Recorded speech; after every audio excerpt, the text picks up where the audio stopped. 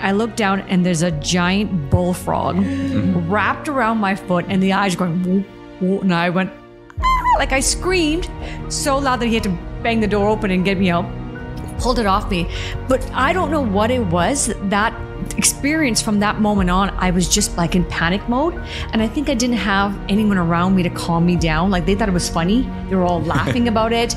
And it just, I remember not sleeping the whole night. I think I went to the bathroom and peed probably like 40 times, like just constantly.